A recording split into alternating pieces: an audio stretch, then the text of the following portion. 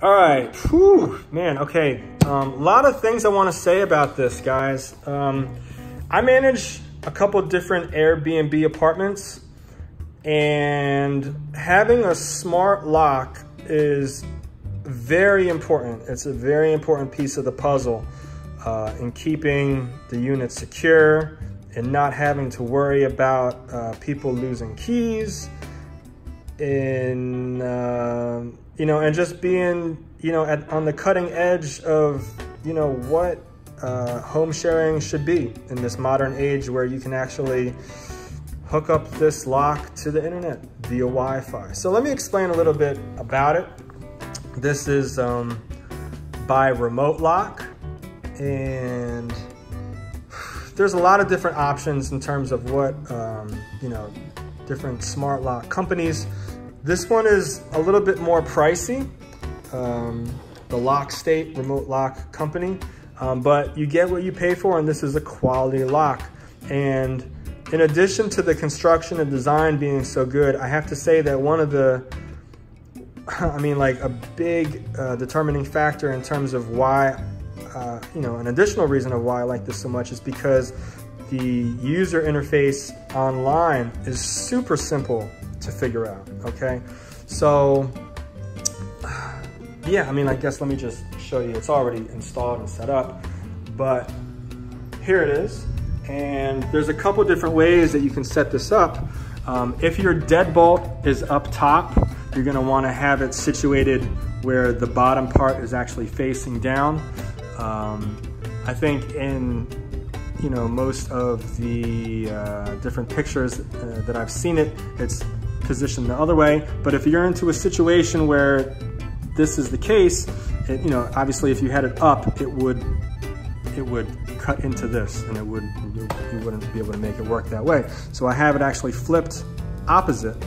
And down here is the battery port, and I only need to change the batteries about, I would say, every 6 months. So they last quite a while, and I have guests coming in here all the time. So really great battery life. The reset button is there in case you need to, you actually just stick a pin inside this hole if you need to reset it, and then you also take a battery out to, those two things in conjunction. Hit the reset and take one of the batteries out to reset the lock. Slide this back up. And it easily syncs with the Wi-Fi. Here's the front. That's the Lockstate. These numbers light up. You can assign multiple codes, and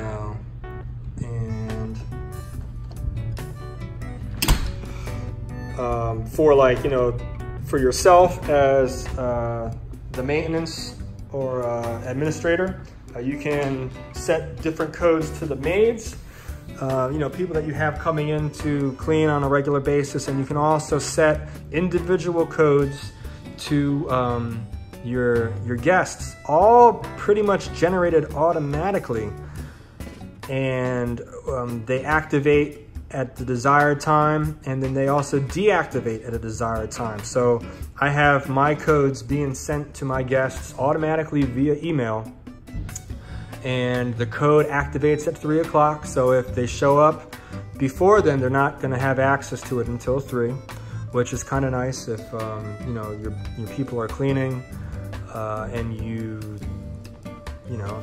or even if, it's just better. It's just better for security. If maybe you have other guests in and the other people show up early, it's like you're not gonna have that issue because they won't be able to access the property until the actual designated time that they're supposed to enter. And then also likewise, when their stay is over, the lock will, deactivate. I have it to deactivate at 11:15, so I give them a 15-minute grace period. 11:15 a.m. checkout is at 11. So, and like I said, it all is pretty much done automatically. These codes are sent out automatically, and it's really easy to set up on the user interface online. So This is I think about like a $300 lock. You can, I think maybe you can get it for a little less. Maybe I paid like $280 or something like that on Amazon. And this is the i5. They actually have the i7 model and, you know, other newer models than this, but they're more expensive. And I found that, you know, for the price and what I needed to do, the i5 is just fine. So I have a bunch of these, and they've been good so far, knock on wood. I actually had an issue with one of these and had a good customer support experience. They sent out a new lock. It was under warranty, and yeah. So if any issues do arise, they'll send you out a new one if it's within the 1-year warranty. So that's nice to know and have peace of mind with the investment, because it is a little bit pricey, like I said. But yeah, it's a good lock. I recommend this one if you're in the market for a Wi-Fi lock.